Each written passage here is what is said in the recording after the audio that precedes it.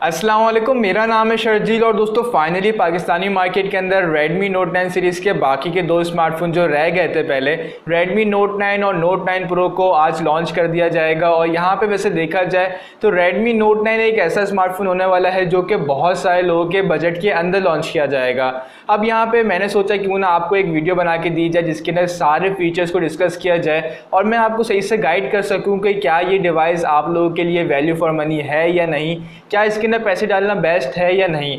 अब यहाँ पे वैसे देखा जाए इस डिवाइस के अंदर जो आपको परफॉर्मेंस मिलने वाली है वो है MediaTek Helio G85 की बेस पर। और Redmi Note 9 पाकिस्तान का पहला स्मार्टफोन है जो ये प्रोसेसर ऑफर करने वाला है MediaTek Helio G85। और वैसे देखा जाए तो ये प्रोसेसर काफ़ी हद तक सिमिलर है MediaTek Helio G80 के मुकाबले में, कोई इतना बड़ा डिफरेंस नहीं है। बेंचमार्क स्कोर्स भी ऑलमोस्ट सेम है 2 लाख के आसपास। लेकिन यहाँ पे जो आपको प्राइस रेंज के अंदर गेमिंग परफॉर्मेंस मिलने वाली है वो मेरे हिसाब से काफ़ी ज़्यादा अच्छी मिलने वाली है, क्योंकि इस रेंज के अंदर Realme 6i को छोड़कर सारी कंपनी Snapdragon 665 ऑफर करती हैं।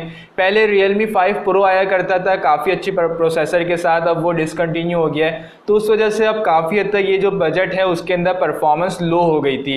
एनी हाउ यहाँ पे इसके ऊपर गेमिंग परफॉर्मेंस कैसी रहती है, इसके अंदर हीटिंग वगैरह आती है नहीं आती, तो अभी कुछ बताना मुनासिब नहीं है, क्योंकि ये प्रोसेसर मैंने पर्सनली अभी तक इस्तेमाल नहीं किया है और मेरे हिसाब से अभी तक किसी और ने भी इस्तेमाल नहीं किया होगा। जब ये मोबाइल फ़ोन मार्केट में आता है इसको सही से इस्तेमाल करके फिर मैं आपको सही से गाइड कर सकूंगा।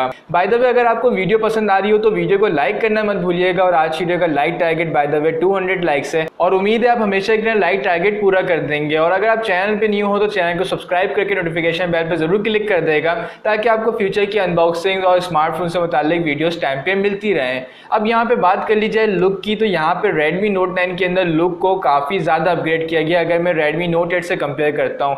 अब यहाँ पे जो आपको लुक मिलने वाला है वो रियर साइड से काफ़ी हद तक डिफरेंट मिलने वाला है। यहाँ पे स्क्वायर शेप के अंदर कैमरा को इस्तेमाल किया है और यहाँ पे फ्रंट साइड के ऊपर भी आपको पंच होल फॉर्म के अंदर डिस्प्ले देखने को मिलने वाला है। अब Redmi Note 8 सीरीज़ के अंदर इस तरह का कोई सीन नहीं था, वहाँ पे आपको ट्रेडिशनल ड्यू ड्रॉप नॉच वाला लुक देखने को मिलता था।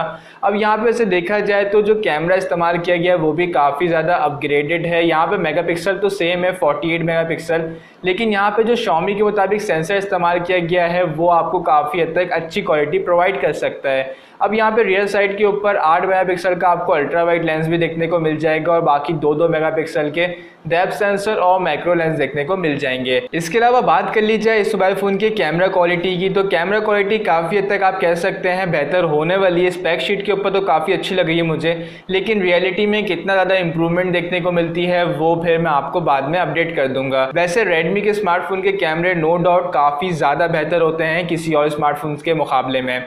इसके अलावा अगर सेल्फी कैमरे की बात की जाए तो यहाँ पे आपको 13 मेगापिक्सल का सेल्फी कैमरा देखने को मिलेगा और यहाँ पे जो डिस्प्ले इस्तेमाल किया गया है वो 6.53 इंचेस का इस्तेमाल किया गया है और जो रेजोल्यूशन है वो भी यहाँ पे 1080p की रखी है, जो कि काफ़ी अच्छा स्टेप है। यानी कि आप YouTube वगैरह के ऊपर वीडियो स्ट्रीमिंग जो है वो 1080p तक कर सकेंगे। यहाँ पे डिस्प्ले IPS LCD इस्तेमाल किया गया है, एमुलेट वगैरह का कोई सीन नहीं है। और इसी तरफ मैं अगर बात करूँ तो यहाँ पे रियर साइड के ऊपर ही आपको फिंगरप्रिंट स्कैनर देखने को मिलेगा।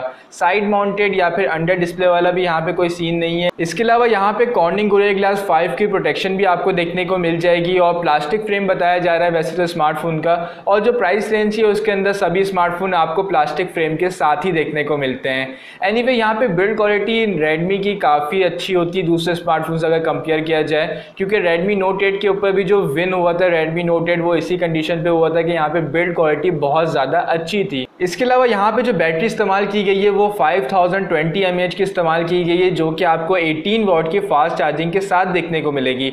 अब यहाँ पे जो चार्जिंग टाइम होने वाला है वो तकरीबन 2.25 घंटा यानी कि 2 घंटा 45 मिनट के आसपास का देखने को मिलेगा। इसके अलावा यहाँ पे बेसिक फीचर्स के अंदर आपको वही टाइप सी कनेक्टिविटी देखने को मिल जाएगी, MIUI 11 देखने को मिल जाएगा जो कि Android 10 पे बेस है। MIUI 12 की अपडेट कब आएगी उसकी अभी तक कोई कंफर्मेशन मौजूद नहीं है, लेकिन जैसे ही कंफर्म होगा तो मैं आपको अपडेट कर दूंगा। और बात कर ली जाए यहाँ पे इस मोबाइल फ़ोन के वेरिएंट की, तो यहाँ पे फ़िलहाल एक ही वेरिएंट लॉन्च किया जा रहा है 4GB 128GB का, और इसकी प्राइसिंग रखी जाएगी कोई 34,000 के आसपास की। अब 34,000 33,000 की प्राइसिंग अगर आती है तो मेरे हिसाब से ये डिवाइस आपको डिस्काउंट के साथ 31-32,000 की देखने को मिल जाएगी।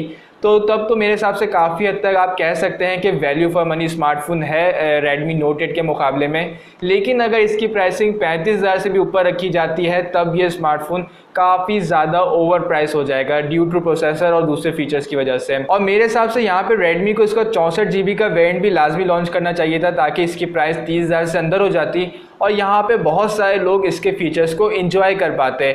आपका इस मोबाइल फ़ोन के बारे में क्या ओपिनियन है, कमेंट में ज़रूर शेयर करेगा। आज की वीडियो पसंद आई हो तो वीडियो को लाइक करना मत भूलिएगा और चैनल पे न्यू हो तो चैनल को सब्सक्राइब करके नोटिफिकेशन बेल पे ज़रूर क्लिक कर देगा। मिलते हैं आपसे नेक्स्ट वीडियो, अपना ख्याल रखेगा। This is Sharjeel signing off. अल्लाह हाफिज़।